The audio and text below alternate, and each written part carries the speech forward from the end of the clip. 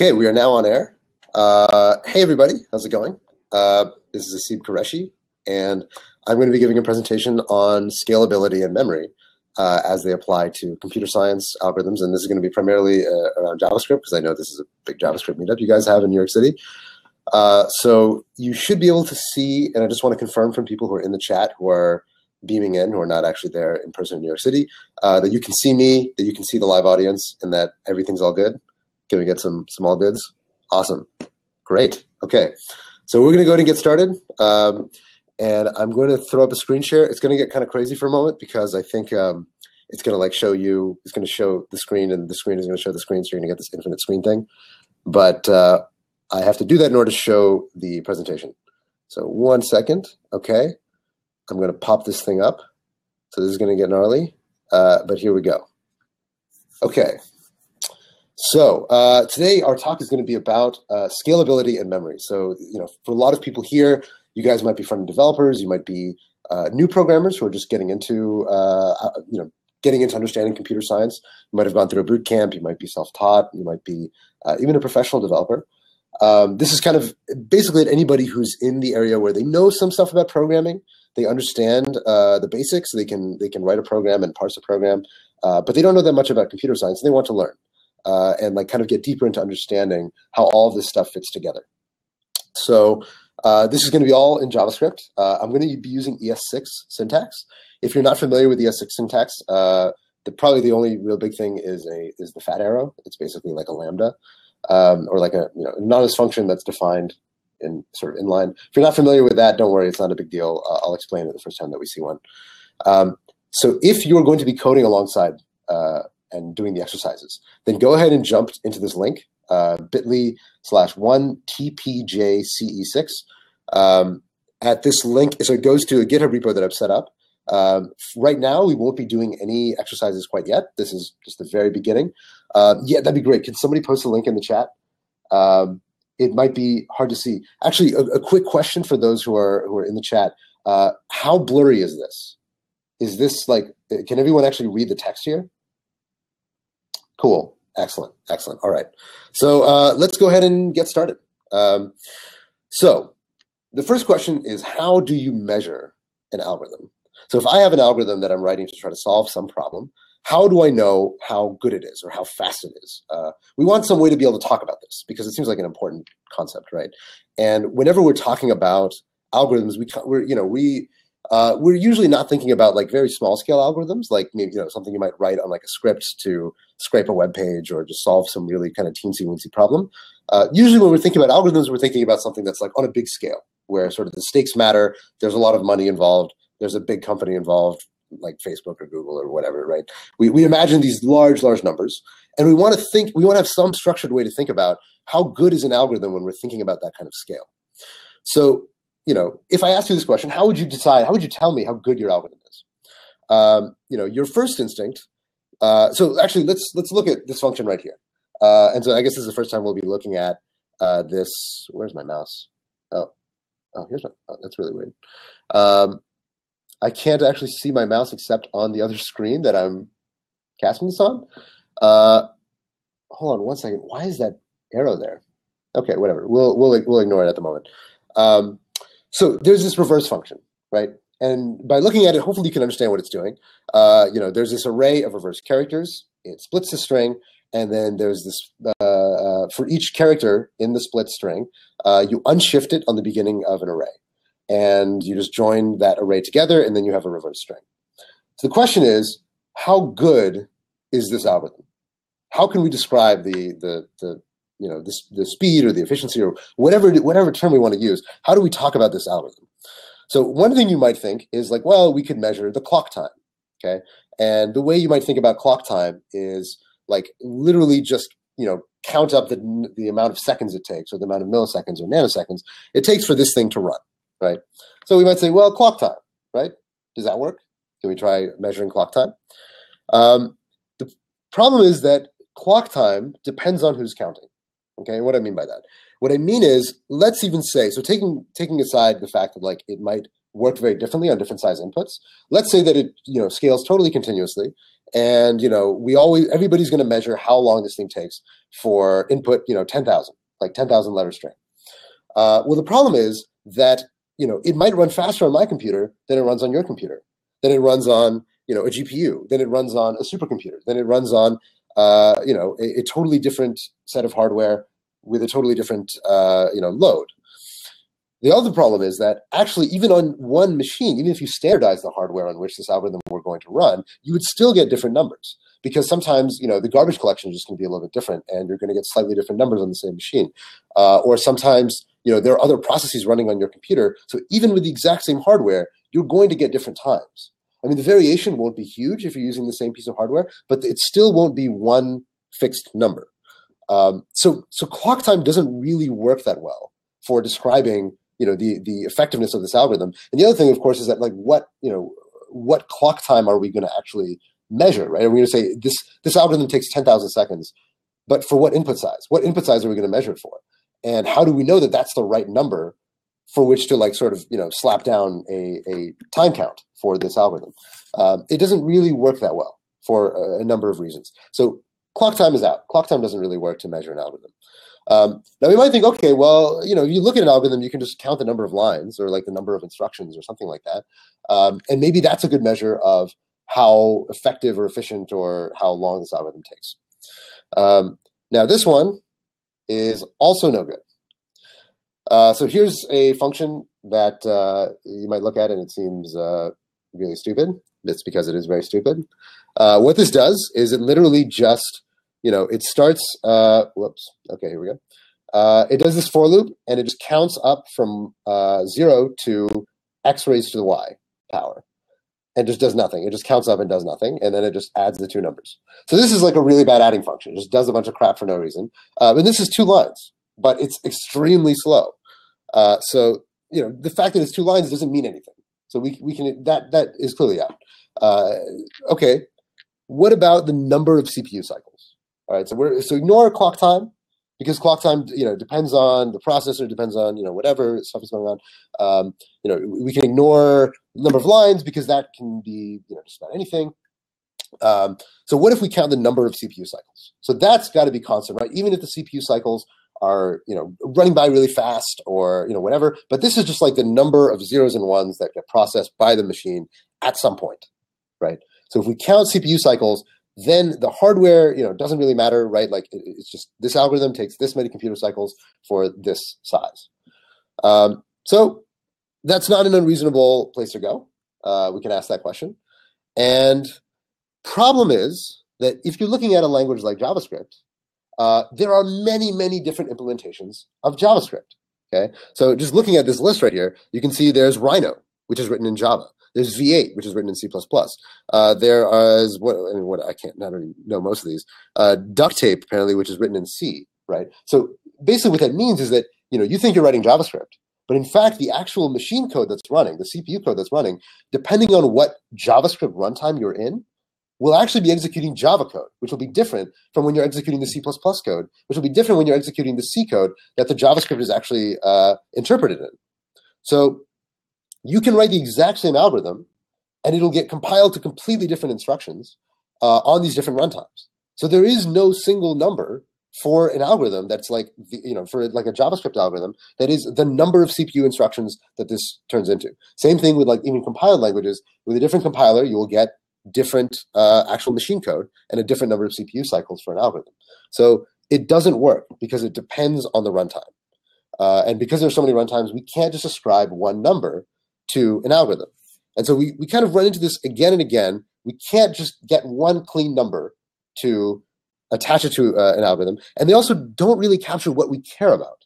Okay, because even if I told you, okay, for size 10,000, this thing takes X amount of time, that it doesn't really contextualize that much about the algorithm. It doesn't really tell you that much that's useful. And it's too flaky. It's too dependent on hardware. It's too dependent on way, way, way too many things. So the solution to that is big O. And this is kind of the way that we're going to describe algorithms in a way that's not dependent on not dependent on hardware, and is more general and easier to kind of contextualized. So big O is coming in to save the day. Big O is also known as asymptotic analysis.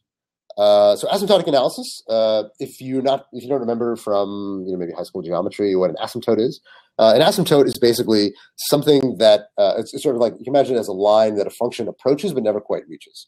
So when we talk about asymptotic analysis, really what we mean is like when n, or when the input size goes to infinity, what is the shape of the way that the algorithm grows? So when the numbers get huge, when the input size, or like the number of elements in an array, or the size of a string, if you're reversing a string, when that gets really big, how does the algorithm scale? Okay, so this is not necessarily a reflection of the literal amount of time that it takes. It's more the rate of growth, or sort of the rate of change as the input gets bigger and bigger. That's fundamentally what big O captures. Another way of putting this is, how fast do the numbers get just unmanageably big, right? How fast does this thing just balloon out of control, and we can't really manage the growth of this algorithm anymore? So that's kind of the idea. Another way to think about this is, a good shortcut for thinking about big O, or thinking about like the asymptotic runtime of an algorithm, is just imagine that your input size to your algorithm is 10 million or 10 billion, or just some ridiculously large number. Will your program be able to resolve? Like, is it just going to take more CPU cycles than exist in North America to actually solve your algorithm, or actually compute your answer within a day? Or is like this something that's pretty tractable if the input size is really, really big, right? Again, this is about scalability, not necessarily speed. And scalability is a really important concept. It means, even if this thing takes a lot of computing resources, how does it behave when the input size doubles, or when the input size 10x's, right? If when your input size 10x's, the amount of time that you're going to have to take 100x's, or 1000x's, or 10,000 times x's, then that's not a scalable algorithm. Even if it's not super fast, it's not scalable, because when you get bigger and bigger inputs, this thing is not going to be able to handle those larger inputs. That's really what asymptotic analysis is fundamentally about. So let's talk about big O. So big O is a kind of mathematical notation. And what that means is it's used primarily in mathematics, but it's also used in computer science. It's used slightly differently in the two contexts. So computer scientists tend to be a bit more loose with the way they use big O. Technically, in mathematics, big O connotes something quite different than it does in computer science. But computer scientists, I guess, are just kind of lazy. And so they just use big O to mean the asymptotic rate of growth. And generally it means like a tight bound also on the asymptotic rate of growth. That's usually what we use big O to notate. So the way to understand this is that if I say this is, ON, or big O of n, that means that is the way that this thing scales relative to the input size when the numbers get big. Meaning the amount of time this algorithm takes scales proportional to n, or to n squared, or to the log of n, or something else. So here's what big O notation tends to look like. It's just a big O. That's why it's called big O. And then in parentheses, usually you will have some function, and that function is stripped down. It's simplified. There are no constants. There are no other factors other than the largest dominant factor. There are no coefficients. It's just ON. So this is basically the way that you'll see big O notation. And just to be really clear, what these three notations mean is ON means this scales proportional to the size of n, where n is the size of the input. That is how long this algorithm will take. If you have an input that is 1,000 things, this will take about 1,000 somethings long. N log n means that this grows proportionally to n times the log of n. And O of n squared means that this thing grows proportionally to the input size squared. So how long this algorithm takes is usually going to be proportional in some way to the input size squared, which means that it grows in time really, really fast with the input size. Okay, so n here refers to the input size, and it's important to understand what n means, because we're going to use n all the time when we use big O. So what do we mean by n? Like, it seems like potentially kind of vague. So n just means the input size, and the input size, how you measure that, just depends on the algorithm, right? So if the algorithm takes an input, so for example, if it's like reverse a string, then the only real way to measure the input would be the size of the string. right? Or if the input, if the function is to sort an array, then the only real, sensible way to measure the size of that input would be the number of elements in the array. It can also be the number of bits in a number. So, for example, if you are, writing an adding function or a square root function, usually the way that we'd measure the input size there would be the number of bits that comprise the number that is the input to that function. But it doesn't really matter. You can represent the n however you want. But you have to know what is the input size that I'm referring to as n. What is the actual quantity that scales up and down as my inputs get larger or smaller? Cool. So ON means the algorithm scales linearly with the input, okay? And by linearly, I mean it scales like a line. So you might remember, again, from geometry. We're not going to be going into much geometry, but just, this very brief reminder of how it all works. If you plot the line y equals x, that is just a line that goes through the origin. It looks exactly like that. And that's basically what it means. Whoops. Hold on. Okay. Oh. Yeah. So this line is the line y equals x, or you can think of it as y equals n, where y would be the amount of time that this thing takes. So the idea is that if I have one more element, I will take one more unit of time. If I have 10 more elements, I will take 10 more units of time. And if I 2x my input size, I will 2x the amount of time I'll have to take. So that means the algorithm scales linearly because it scales like a line. Cool. So by the way, if you have any questions or you're confused about something and want me to go over it again, feel free to post something in the chat. I am looking at it as I'm delivering the presentation. So if I've glossed over something or something doesn't make sense, feel free to ask a question and I'll stop and try to explain. So now another thing to be clear about when we talk about Big O, and I kind of alluded to this a little bit, is that when I say it scales linearly, so I said it scales like a line, the line I showed before just goes 1, 1, 2, 2, 3, 3, 4, 4, all the way to infinity. Scaling linearly can mean that it's sort of like one-to-one, right? If I add one more, yes, I'm sorry, the PowerPoint is not available yet. I'll post the PowerPoint afterwards. You'll have to just view it from the actual presentation at the moment. Sorry about that. Yes, so when something is scaling linearly, that doesn't necessarily mean that there's one iteration per extra input. It can simply mean that there is a constant number of extra iterations per input.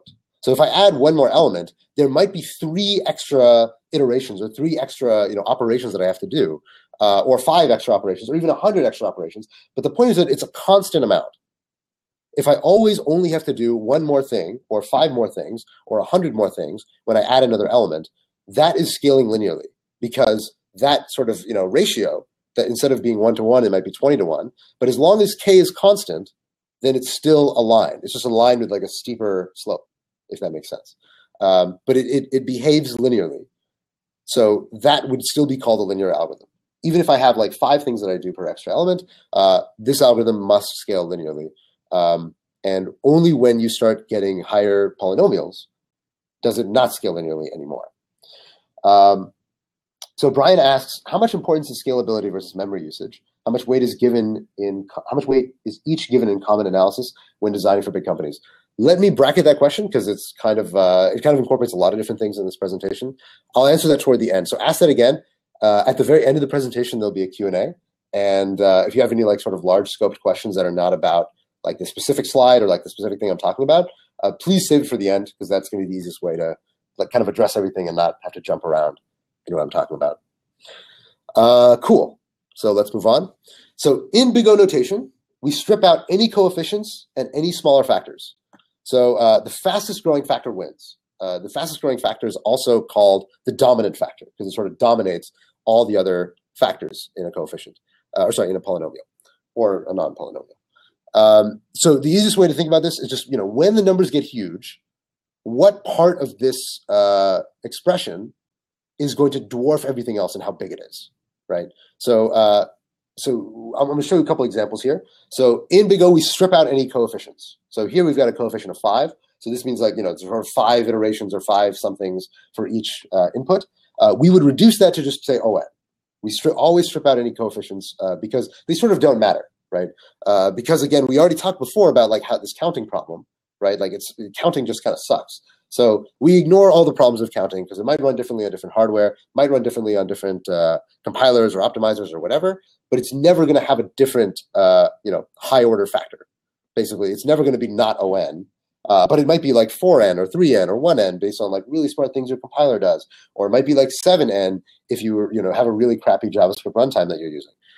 So we ignore all the coefficients and we just reduce it to ON. Now here, this is a nice example that shows you, there's this other smaller factor. So the coefficient, of course, gets dropped away. We don't care about the 1/2. But there's also this constant factor, like 1/2 n minus 10. We strip out the constant factor. We strip out 8 because it's a smaller rate of growth than n. So like when n gets huge, you can imagine when n becomes like 10 million, that minus 10 is not going to make a difference. It's just going to be a blip in what's actually happening in this function. So we'll just say this grows on the order of ON. So another few notes to just know how big O notation works. And we're going to do an exercise pretty shortly on big O notation so you guys can get a feel for how it works. So anytime that you have a constant, so some O of k, so O might be like 500 or 200 or 30, we would say that reduces to O1. Okay, and the reason why we say that is because it doesn't grow, right? So 1 is sort of the simplest number that doesn't grow. That's non-zero. So we just say anything that's like a constant, even if it's a really big number, it's O1 because it doesn't grow with the size of the input. So whenever there are multiple factors of growth, like, so I showed you we strip out a constant factor, but even when there are non-constant factors, so factors that depend on the size of the input, the most dominant one wins, and that becomes the only thing you include in the big O notation. So here, we've got many factors, right? We've got this, this quartic factor, n to the fourth. Then we've got this quadratic factor, n squared. Then we've got this 40n, this linear factor, right? But if you think about it, when the input size gets huge, when the input size becomes 10 million, the n squared and the 40n are not going to make a difference. They're not even going to make a blip in how big this function, how long this function is going to take. So we just strip away everything else and we just reduce this to ON to the fourth. So now another thing that might happen is you might have an algorithm that takes two inputs, right? So one example of this might be like if you have an algorithm that has a matrix, the matrix might have a length and a width, and those are two different inputs, right? So based on the length and based on the width, this algorithm might take different amounts of time. Another common algorithm that might have two inputs is like, let's say you want to find all of the common substrings between two strings, right? Well, then you clearly have two strings as your input, and you need to be able to talk about the two inputs in some way, and it might take longer in one input than it takes in the other. So when you do that, you usually use two factors to describe the big O of this algorithm, right? Because it depends on two different inputs. And if one of the inputs is really big, one of the inputs is really small, you should know that. You should be able to reason about how long this algorithm is going to take and how well it's going to scale, and also maybe how you should order your inputs based on how the function runs. So, for example, if you have this O(n) times m thing, basically you have these two factors, you represent it as O(n) times m. It doesn't matter if one variable probably dwarfs the other, okay? Unless it's like for certain that one variable is bigger or more dominant than the other, you always include both factors in your big O notation. So anytime that you have two inputs and you don't know for sure that one is smaller, include both. So just kind of a note on how this stuff is usually measured or sort of talked about. If you have two inputs that are added together, this is considered to be a linear time algorithm. And we're gonna talk a little bit about like sort of the names for these things. You can say ON. If you have two inputs, you would not say ON. You would just say linear to describe the rate at which it grows, or you could say ON plus m. So here's a more complex one, right? Where you have these two inputs, where this is like 2 to the n plus log of m. So if you don't remember what a logarithm is, it's sort of the inverse of exponentiation. Basically, logs are really super small, and we'll look at logarithms in a little bit. But so 2 to the n seems like it's really, really big, right? So it might be like, well, if we have 2 to the n in one of our factors and log in the other one, then maybe we just should say 2 to the n because like the log m is not really going to matter. Even in this case, you cannot do that. You should always represent both inputs, even if one input is clearly going to be way more expensive than the other. You'd still include both factors because you sort of, you never know, right? Because if n is really, really small, but m might be really, really big, it could be the case that the m ends up becoming a more dominant factor than the n. But you would say that this algorithm here is exponential because it's exponential in at least one of the inputs. And just a note, actually, that it's probably worth just as a little footnote. This right here, n times m, we would call this quadratic because it sort of grows like a parabola in the two inputs. So if you multiply the two inputs together, you'd say it's quadratic. If it's like n squared times m, you might say it's cubic, something like that. But it's not really, you're going to say n times m or whatever. Cool. So what I want you to do now is, if you have a some kind of worksheet open, or just open up a file in your text editor, and I just want you to write for yourself what you think the big O notation of each of these functions is going to be. So this is sort of a way to kind of test yourself and see if you understand the sort of the norms of big O notation. Okay, so the first one is O3n plus 5. So go ahead and write down in your own text editor what you think the big O notation here should be. And I'm going to go ahead and just write in the chat. If you want to read in the chat, I'm going to go ahead and write the answers. So if you want to take a little bit more time, you can go ahead and do so without looking at the chat. Cool. Here's the second one. And so decide what you think the big O notation for this should be.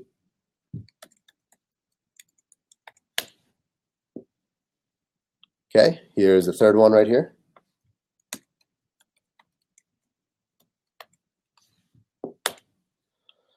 All right, this one a little bit more involved, maybe.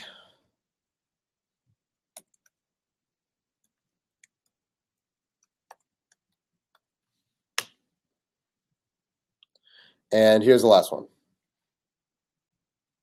This is not there's no real algorithm that I know of that actually has a runtime like this, but I just thought it'd be kind of cool.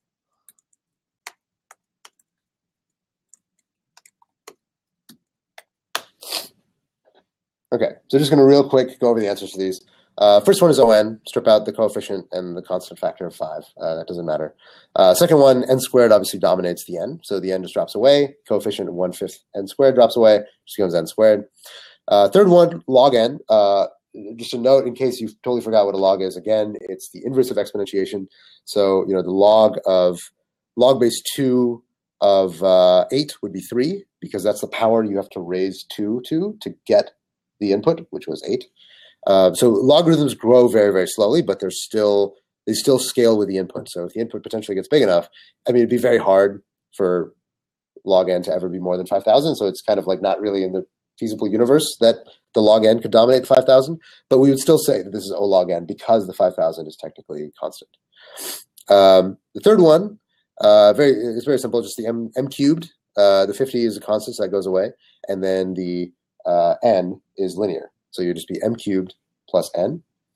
And the last one is basically the only thing you do is you strip away the constant factor, the coefficient from the m squared. And it's just n log m plus m squared plus n times m. And the reason, so you might think like, well, this n times m though, that's quadratic, right? We already have this quadratic factor. But because these are all specific, like because if n is really, really big, that might change the way we think about this algorithm. Or if m is really, really big, that might change the way that we approach this algorithm. And so if one is small, one is big, one is big, one is small, there's actually, we want to preserve all of this information when we're thinking about the way this algorithm scales. So you would not throw away any of the factors, even though this is sort of quadratic twice. So this is not something that's going to come up with any frequency of like, oh no, I got to make sure that I do that. You're never going to get something like this on the interview because it's kind of a ridiculous function, but just more to kind of demonstrate the principle. Okay, so let's go back and let's look at the function that I showed you before. So go ahead and take a second and look at this function, read through it again, make sure you understand it, make sure you know what it's doing. Again, we've got this ES6 arrow syntax. Just to be really clear, what this is just like as if you put inside of here an anonymous function. So it would just say function which takes in a char, and it would just return this line right here. It would just say return reverse chars dot unshift char. So that's all that this fat arrow is doing, if you're not familiar with ES6. So just to walk through this real quick. So we're reversing a string. There's an array of characters. Split the string. for each character in the string, we unshift it into the beginning of this array. To be clear, unshifting puts onto the beginning of an array. It doesn't put onto the end. Pushing puts onto the end. Array puts onto the beginning. If you keep pushing the last elements onto the beginning of an array, you will end up reversing the string. And then you just join that array together, and then you're good. So what should n be for this function? So answer that question for yourself. And so, okay, well, I've already annotated the function for you. So again, make an empty array for each character in the string, unshift them into that array, and join the array together. So let's look at the time complexity of this thing. So if your answer to what n should be was the length of the string, then you got it right. So that's the only real reasonable way to measure how big the input is by how long the string is. So cool. So let's look piece by piece at how long each of these things take. So first, we initialize an empty array, this line right here. And that takes O1 time, because it's just, to make one array, just that line of initializing doesn't take any time depending on the size of the input, right? Doesn't matter how big the string is. Every time I make that array, it takes the same amount of work or the same amount of time to just allocate an array. So that takes O1 time. So then we split the string into an array of characters, okay? And that's the string.split line. And that must take O(n) time. Okay, now why do I say that must take O(n) time? I say that because, because we're splitting it into an array of characters, in JavaScript, when we split the string, we create a new data structure. And that new data structure is an array that contains a bunch of new objects, which are strings, of length 1, which are each of the characters, right? So I need to initialize n many new strings and put them all into one big array. So initializing all those n strings must take, O(1) time for each of those strings, because they're only one character, right? So that just takes O(1) time because it doesn't depend on the size of the input. But I have to do that, I have to create those one characters n many times. So I contend that string.split must take O(n) time. And it turns out it does. You can measure it yourself if you want. So then I have this for each, right? And for each character, so that means that whatever happens in this anonymous function right here, this will get called once for each character in that array. So this will, whatever's in here will get called O(n) many times, okay? And then unshifting into this array takes O(n) time as well. Now this one is maybe not intuitive. You might not know why this is. Turns out pushing onto an array is O(1), but unshifting, so pushing on, sort of pushing on the other side of an array, takes O(n) time. It is not O(1). And I'll just explain very briefly why this is. The reason why is that when you do that, you have to copy all of the elements over and sort of push them down by one. And we'll gain a better intuition for this as we start talking about arrays later on in this presentation. But you just have to know that anytime you unshift, you have to copy everything down one cell. Everything sort of has to move down, and you have to move them down one by one. There's no way to like batch move things. You just move them down piece by piece by piece by piece. So because of that, this takes O(n) time on average. Now, again, if you're paying close attention, you might notice that, well, but the reverse chars array will start off empty, right? So like unshifting onto an empty array has got to be pretty fast. And then it'll have one thing in it, and then you unshift onto that, and then it'll have two things in it. So it'll actually have like, for most of the time, it'll actually be fairly empty. It won't have that many characters in it if like the string is size 10,000. But you can do some math to show that the average size of the array, well, you actually don't have to do much math to show that. You can show that the average size of the array over all those iterations will be 1/2 n. Because on average, like if you look into that for each loop at just a random moment, the likelihood is that it'll be somewhere around the middle of being of having all the characters in it, right? It'll be somewhere around the middle of the iterations. So on average, the size of that array will be 1/2 n. And so you can sort of use a kind of loose law of averages thing to say, well, okay, the size of the array is going to be on average about half, because about half the things are going to be in there. Therefore, it's going to be about 1/2 n to unshift into the array. So we can go over more of that afterwards if anyone's curious, but basically unshifting takes O(n) time there. And then finally joining everything together. Well, to do that, I have to allocate a new string, right? So I have all these, I have this array of all these characters. I have to, compact them into a new string. And to allocate a new string clearly must take O(n) time because it's a new string that has so and so many characters in it. So that's the intuition there. So the very first part, the O(1) initialize empty array, that clearly is not going to matter because we've got all these ON factors everywhere. So we can just ignore that. So let's just not even care about that one.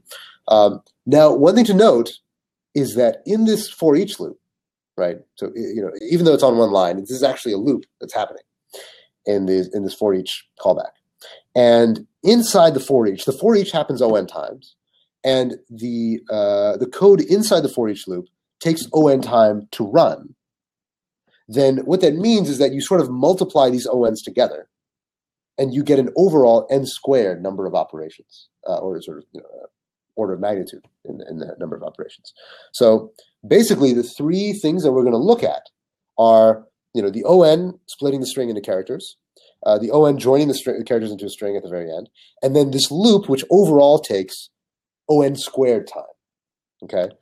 And so then if we put that together, we see, this function would be ON squared plus 2n, which of course reduces to ON squared. This algorithm is quadratic. Let's see how badly it sucks. So there's a file which actually let me see if I can get the link. Can someone produce the link? There's a file inside the Git repo. Actually, this is probably a good time for people to, if you've not downloaded the Git repo, go ahead and clone the Git repo into your repository wherever you're working. Because there are a bunch of files in there, and ideally you'll work through some of those files, run them. There are some benchmarks in there as well. Thank you. Arnaud just posted it into the chat. So there's this file called show-slow-reverse.js. And I'm going to go ahead and take a look at it here. Oh, whoops. Okay, it looks like, can I switch? Perfect. Okay, so let's look at show-slow-reverse.js. Okay, so I'm going to walk through this, and I'm going to kind of show you what this is doing and why it makes sense. So Alex Gill quickly asks, hi, what makes an equation quadratic? Quadratic is just a term for n squared. So anytime there's a square in the function, and that's like the highest order or sort of highest rate of growth in a polynomial, we'd say that's quadratic because of the quadratic algorithm and whatever. That's just what it's called. Cool. Okay, so we've got this reverse function, right? This is the one that we were all looking at together, and yes, n cubed would be cubic, exactly. And so I've got this function that just makes it a giant string. So don't worry about what it does. You can just decide how big the string is you want to make it. And so I've got this other thing that's a fast reverse. Okay, so this is a totally different algorithm. For now, let me just comment this and comment this. But if you can, try to follow along and do this on your own machine and kind of prove it for yourself that this stuff does what it says it does. So I want to show you that this reverse right here is quadratic. And so I have this time function that I've written. It's very, very simple. It just sort of benchmarks something. So if you want to follow this code, it just, t equals time, just the time in milliseconds. Then it just calls the function as many times as you ask it to. Otherwise, it just calls it once. And then it just logs the difference in the time now from when the time initially started. So this is just a very, very simple,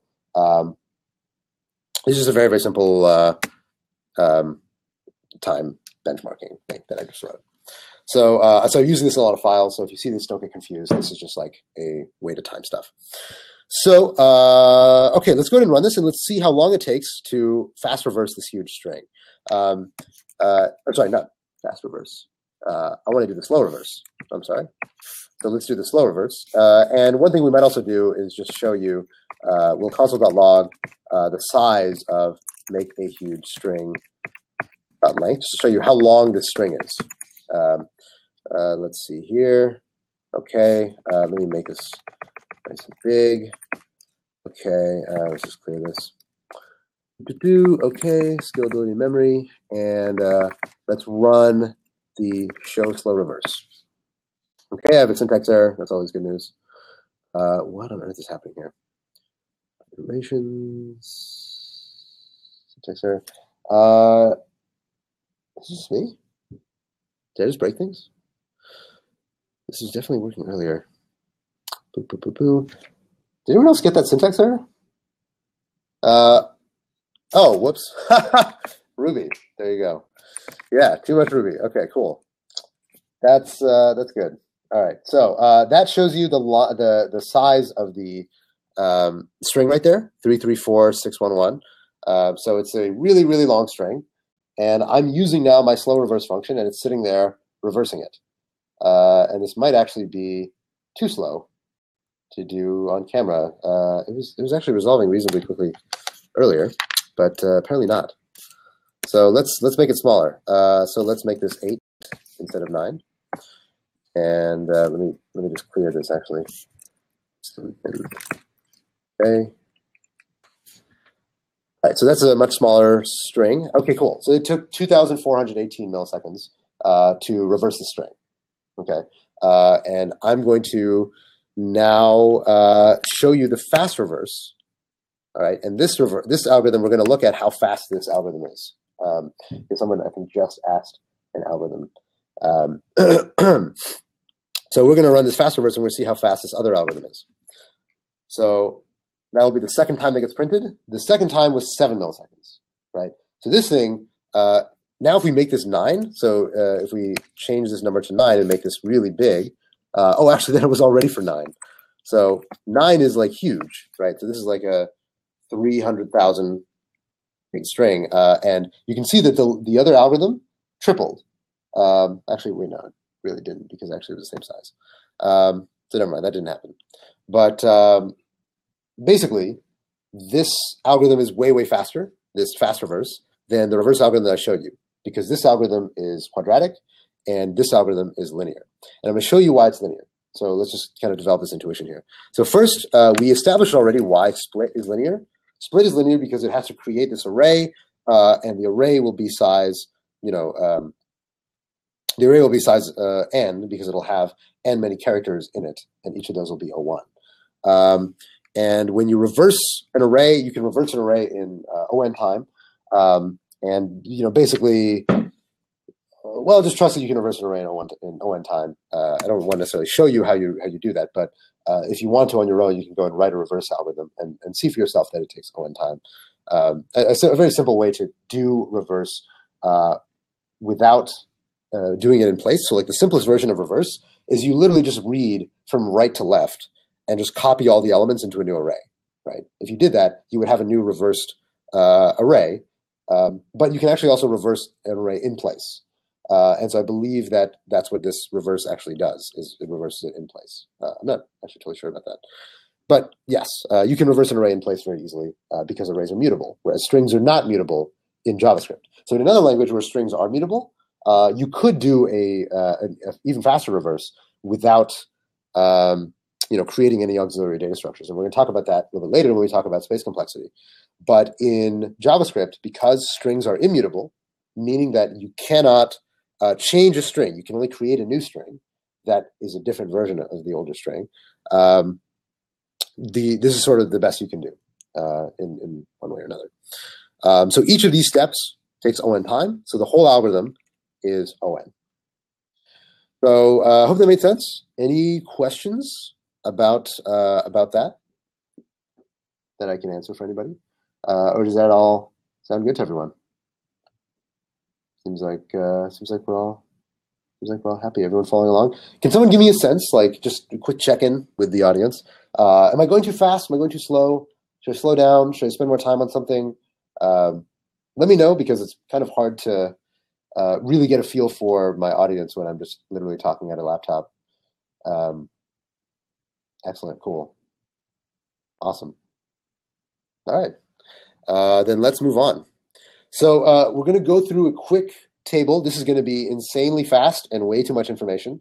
So I believe that this will later get posted to YouTube. So when if this is way too much, which it probably is, you can later go back and read all this again on YouTube and get a big sense to it. Tapan, I'll be adding the slides after the presentation is over. At the moment, they're just on my machine, unfortunately.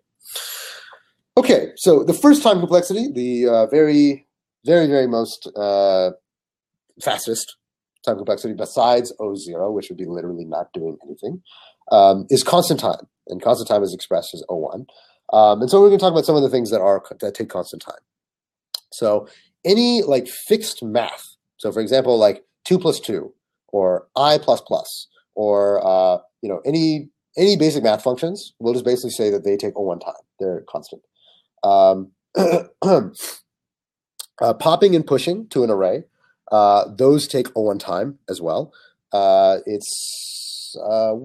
We'll try to explain if we have time why that is in arrays, but it's just worth noting. Also setting in an array. So accessing an element in an array or setting an element in an array, no matter how big the array is. Even if the array is size 10 million, accessing the element at index 5 or index 5 million is O1 time. Doesn't matter how big the array is, it takes the same amount of time. Property access, so that's like for your JavaScript people. So accessing a property inside of an object, that takes O1 time. Also, if you use a hash map, so ES6 I believe has native hash maps, that hash map access takes O1 time. It's actually how objects are instantiated in JavaScript. Conditionals, so evaluating an if or an else or whatever, that takes O1 time. Like it takes time to do that, but it doesn't matter how big the input is. And initializing a variable also takes O1 time. So basically anything that just happens once and doesn't care about your input, or particular activities on arrays or hash maps will also be constant time. Cool. So the next time complexity above constant is logarithmic. Okay, and that looks like log n. And the hallmark logarithmic algorithm is binary search. If you're not familiar with binary search, I'd encourage you to go look it up. It's sort of one of the classic algorithms. It's the fastest way to search for anything in a sorted input or any kind of sorted data structure. You can use binary search to find, something in a stack of needles or a stack of hay. Find a needle in a stack of hay very quickly if you use binary search because the log of n grows extremely slowly. So, for example, 2 to the 64th, or even, I don't know what it would be. 2 to the 32 is like what is 2 to 32? Can someone post what 2 to 32 is? Can anyone post that into the to the chat bar? So 2 to 32 would be like a huge input size, right? It'd be enormous. You have 2 to 32 elements. But let's see here. So that would be hundreds of thousands, so 4 billion, right? So 4 billion input size. If you have a logarithmic algorithm and your input size is 4 billion, the log base 2 of 4 billion is 32. So basically what that means is that your algorithm would take you 32 iterations to resolve for the input size of 4 billion, which is insane, okay? And if it is literally log base 2, then what that literally means for a logarithm is that if you double the input size, so if you go from 4 billion to 8 billion, then it only costs you one more iteration in your algorithm, which is insane. So there are very few algorithms that are genuinely logarithmic. There are data structures that give you logarithmic access to stuff. So like, popping off a heap or finding something in a binary search tree. Those are logarithmic time, which make them super, super fast for all real world inputs.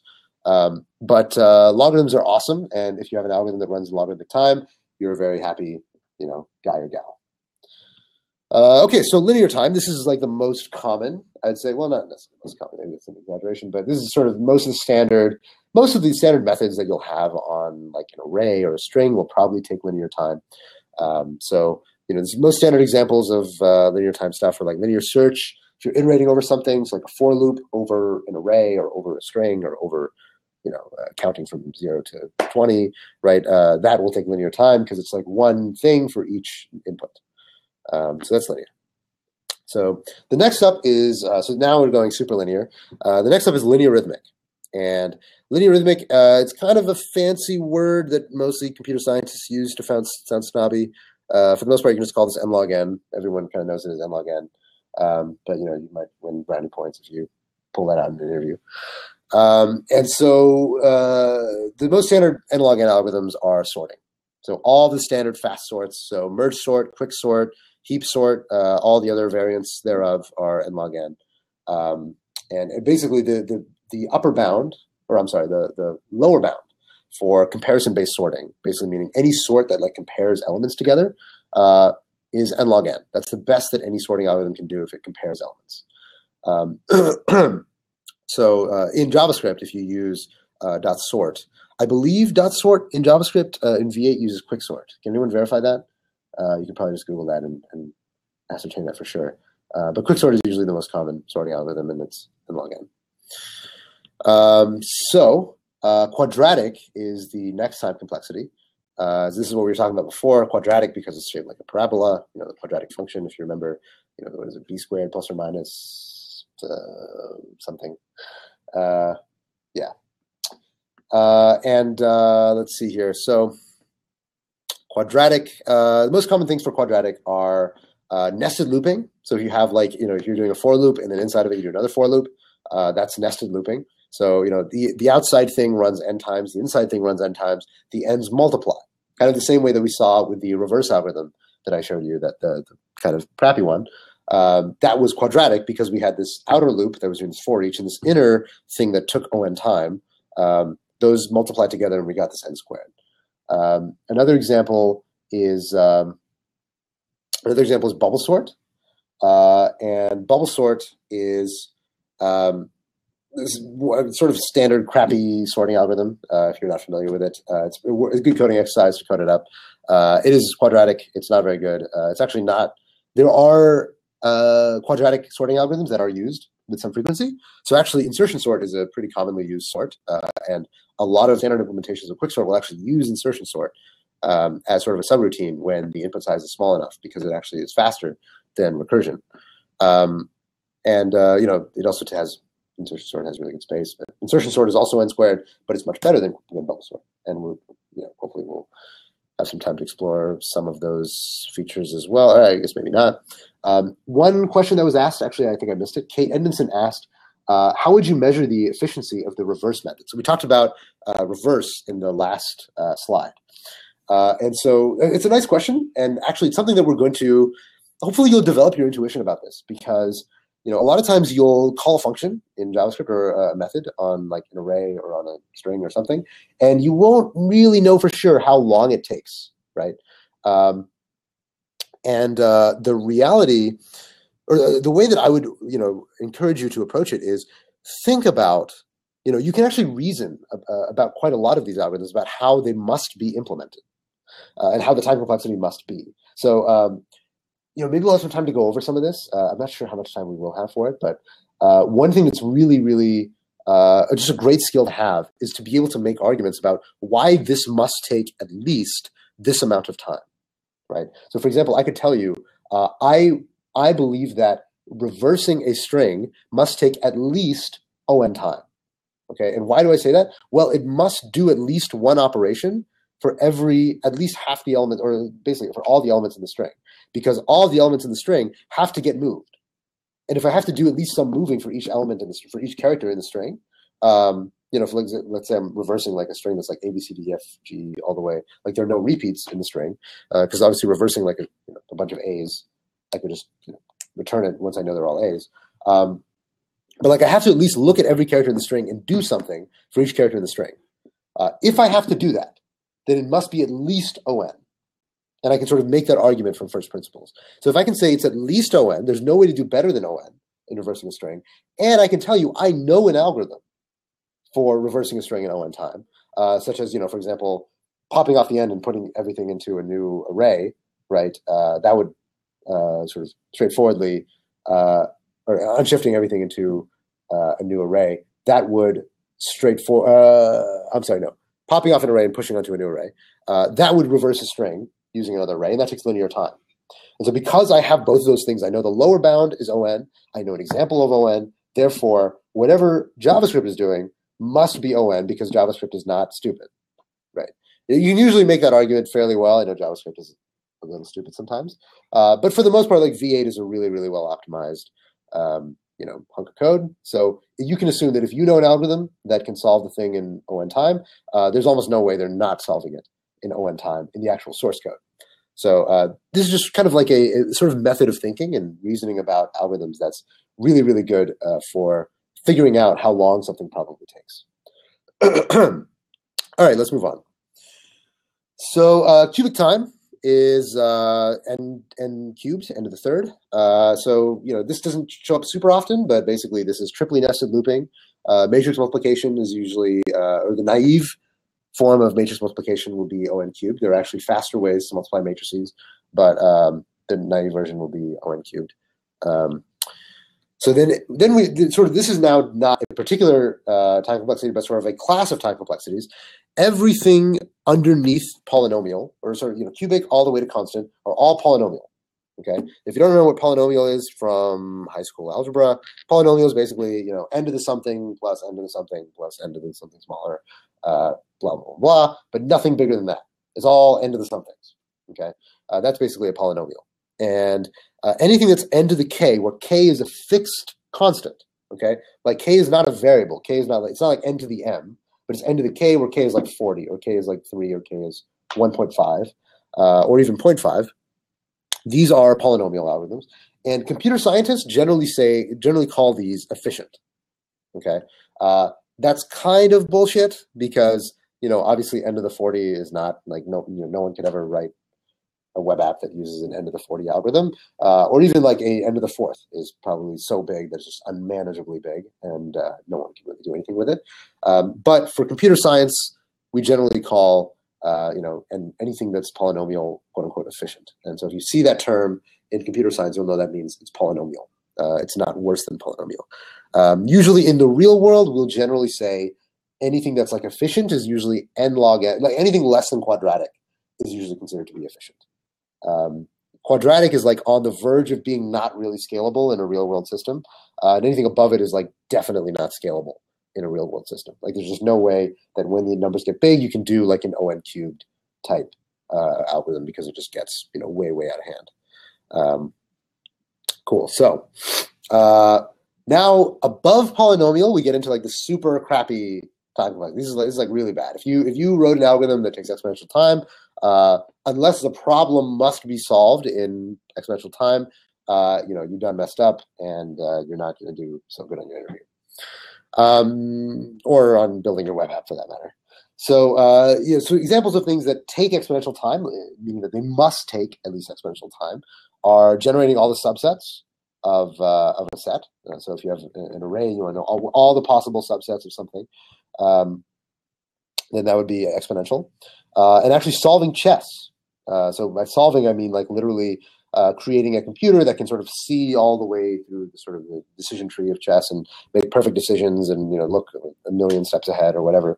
That computer would take exponential time in the size of the search space of chess. So that's one of the reasons why chess, it's so hard to solve chess, and Go is also an exponential. Any sort of using decision trees to solve a game are generally speaking exponential. And that's one of the reasons why, AlphaGo is such a big deal, because, fundamentally Go is like an exponential search space. It's like an exponential game with exponential possible moves. And so to solve it is really, really hard. Now, they didn't solve chess. We have not solved chess, and we have not solved Go. We can just beat all human players now, presumably, with Go at least.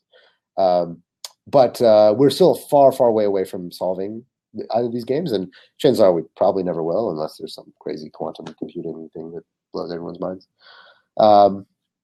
Cool. And so lastly, the last one we're going to look at is factorial. If you don't remember factorial from, again, high school math, factorial of 5 factorial is like 5 times 4 times 3 times 2 times 1. So factorial shows up in a few problems. It's pretty rare. Permutations, if you want all the permutations of an array, that takes factorial time to generate. That's awful. Permutations is horrible. Factorial is totally unmanageable. Basically, it's like past factorial, you get like super exponential, which is like n to the n or n to the m, and then it goes up to.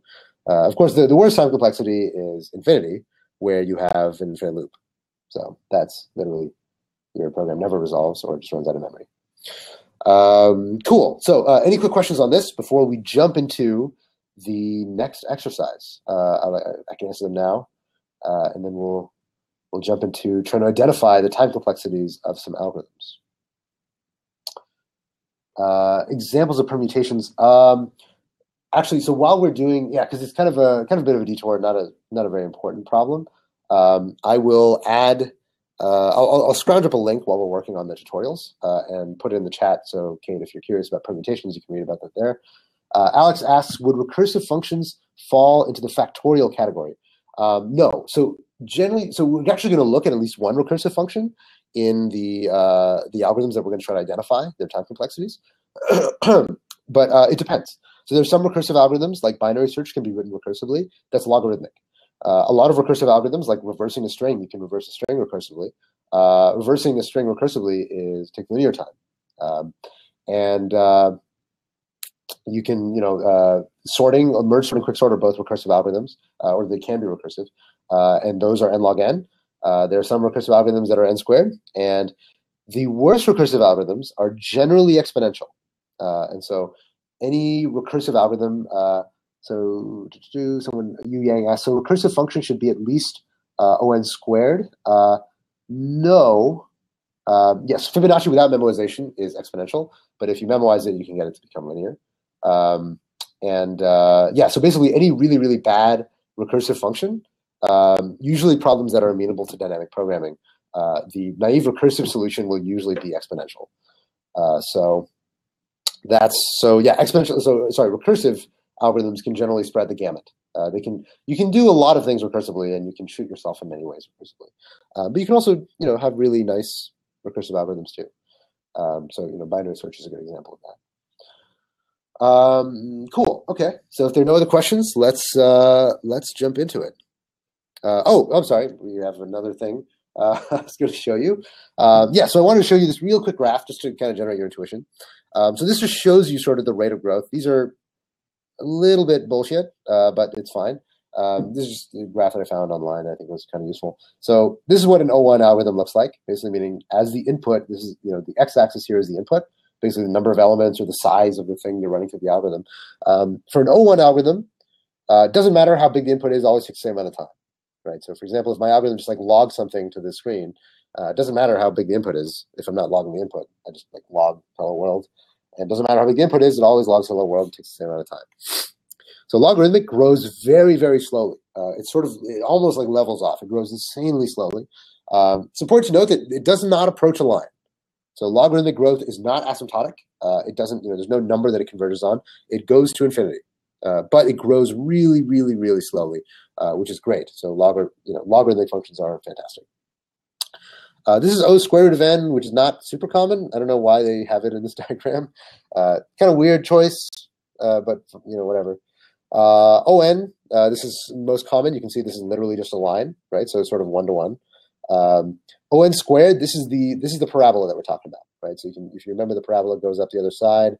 That would be a parabola, but this here is On squared. And then when you start getting to like bigger and bigger orders of growth, so like On cubed, some bigger polynomial, 2 to the n factorial, whatever, they stop really looking different. They're just like really steeper and steeper curves. So you just draw like a shitload of curves that are just really, really steep. So there's not much point in like drawing much more than that. But just to kind of show you, now one interesting thing here that you might notice, right, is that there's this like critical area, like right here. You can see where like the lines are intersecting each other. Okay, what that means is that if the input is small, this is sort of the way to interpret this. If the input is small, it's not actually true that a quote unquote more efficient algorithm will be faster. Right? Because you can have, for example, an algorithm that's like, On plus 1,000, and then an algorithm that's like, 1/8 n squared plus 10, right? And if the input is small, then the 1/8 n squared is going to be faster than the 1,000 n, right? But eventually, no matter how big those constants are, there will be some point where it escapes this area, where this area is left, and like the lines just diverge. They never get close to each other again. They all sort of grow infinitely apart. And On squared is just going to always and forever take more time than On. And then log n is always and forever going to take less time than the On. So inside this area, so basically, kind of the way to interpret this is that this is what I mean when I say that big O is not about speed necessarily. Okay, big O does not necessarily tell you. The y-axis is time, like the amount of time that it takes given a certain input size. So big O does not actually tell you which algorithm will be faster for a fixed input. Okay, so it might be that, like, for example, I talked about an example earlier of insertion sort. Insertion sort is n squared. Quicksort is n log n, right? That is less than n squared. But for small inputs, insertion sort is actually a lot faster than quicksort. And most standard implementations of quicksort will actually take advantage of that. So it's not true that for all inputs you want to choose sort of the more quote unquote efficient algorithm. And a lot of times actually on embedded systems or on like low level programming, like if you're programming like drivers or something where memory is very constrained, performance and efficiency really, really, really matters. And that inputs are going to be of fixed sizes. In those cases, actually, you don't want to be thinking about big O. Big O is the wrong frame of mind to be programming in. The right frame of mind to be programming in is benchmarking and like actual time-based performance, right? But as computer scientists, and especially as people, building, if you're building web apps, or you're doing web development in JavaScript, then you want to be thinking about scalability. And scalability is all about big O. It's all about when we leave this sort of central area where the algorithms intersect with each other, then they never meet again. And when they never meet again, that's sort of the area of like computer science and asymptotic analysis. So I think it's nice to look at this and kind of get an intuition for what it all means when we're actually looking at algorithms and real world applications. Cool. So what we're going to do now is we're going to take a look at some time complexities. So there's a file called, let me close this and take a look. There's a file called timecomplexity.js. So if someone could link to it in the repo, if you want to find it exactly. But it should be in the repo. If you clone the repo, you should be able to find it. You can also just go copy and paste it from GitHub into a file if you want. And all I want you to do is just mark in a comment each algorithm and its big O runtime. So just right below here, just say I think this takes O of n to the third or whatever. That's about how it takes it. Say that. Cool. So what I'm going to do now, just so that we have some division in the videos, we're going to take a little bit of time, maybe 10, 15 minutes, and I'm going to switch sessions to the next session. So it's going to be a little bit weird, but we're going to all move to another, let me see how I do this. We're going to all move to another window, and we're going to go.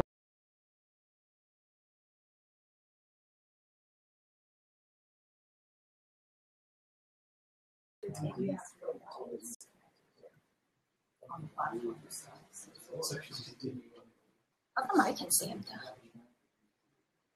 Yeah, we're back to number 1.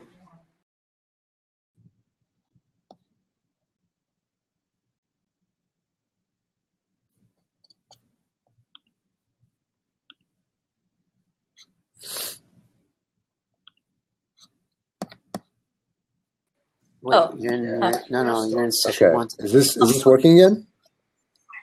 We can see you, but we're back in session 1. Okay. Let's just screw the session thing because I have no idea why it wouldn't let me broadcast from the second session. Oh, I think I know.